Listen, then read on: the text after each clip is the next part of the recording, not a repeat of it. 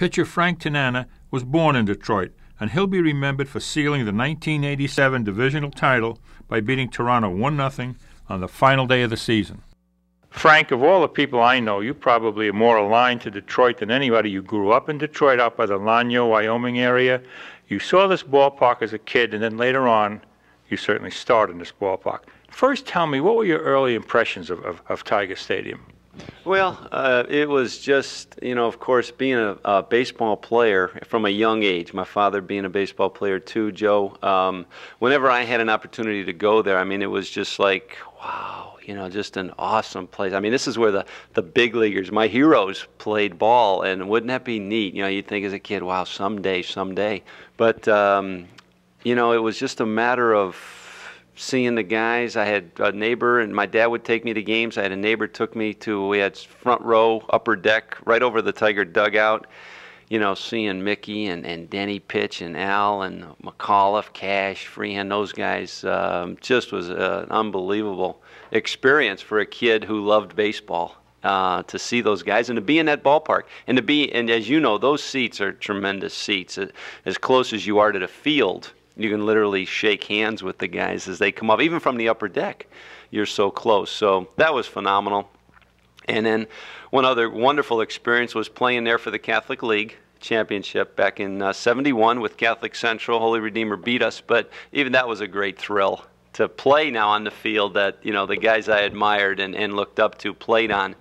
And then, of course, to come into Tiger Stadium as an opposition, having made the big leagues, to come in and pitch. Remember pitching with the California Angels and stepping on that field for the first time was a great thrill. And then, of course, back in '85 when I got traded, my very first experience in a Tiger uniform to play in the, famous ballpark, Tiger Stadium, as a Tiger, realizing a dream come true.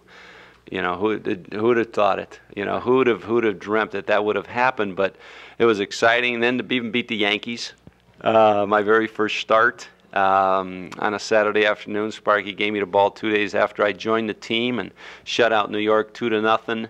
Pitched some other exciting ball games. Remember a lot of strikeouts, winning my 200th game in Tiger Stadium, beating Milwaukee for that. And then, of course, my kind of coup de grace, so to speak, was the ball game against Toronto in 1987. We battled the Blue Jays all year, started out terrible, but then just kept winning and winning and winning, and came down to the final game of the season, 1987, pitching against Jimmy Key. If we win our division. If we lose, we've got a playoff game. So we're one game up, and was fortunate enough, Larry Herndon hit a home run in the second inning, and I was able to make that stand up, and we won the ball game 1-0. Jimmy pitched a phenomenal game. I did the same. For me at that time to go 9 innings was unheard of. But Spark kept the ball in my hand, and we ended up winning that ball game 1-0. And that will always be my fondest memory of Tiger Stadium. And I've got a lot of them, but that one game there will always stand out.